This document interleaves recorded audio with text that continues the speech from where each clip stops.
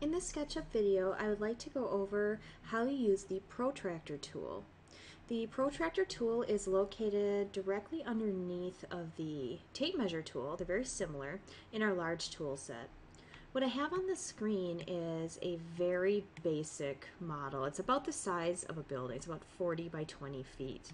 And I just want to use this to show how you can create angled guidelines to help you model.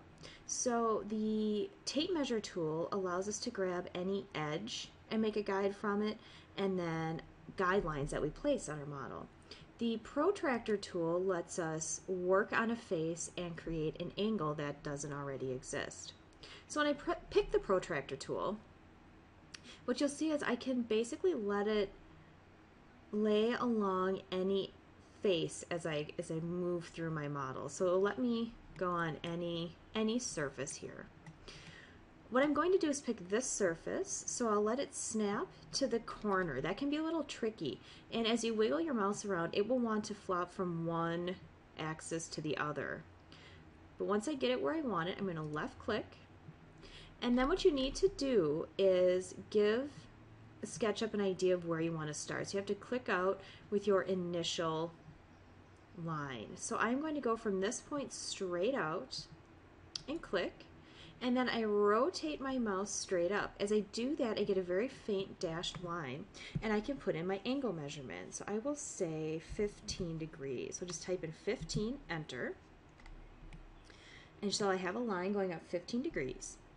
I can do the same thing over here, come straight out and up 15.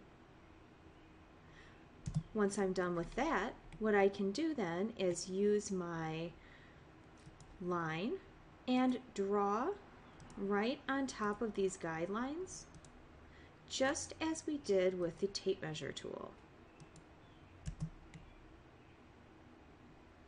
I can then use the push-pull or anything like that once I've created that surface. So that's just using a protractor.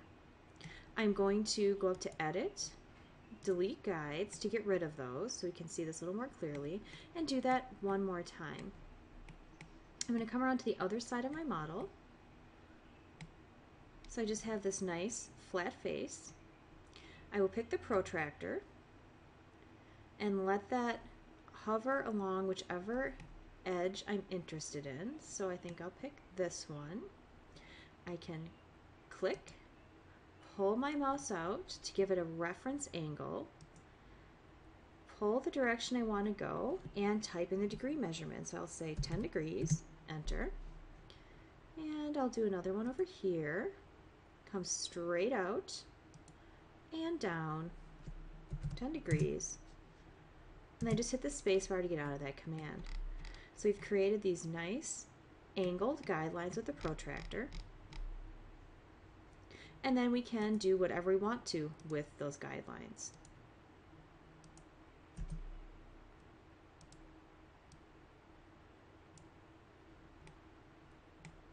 And that's the basics of how you use the Protractor tool.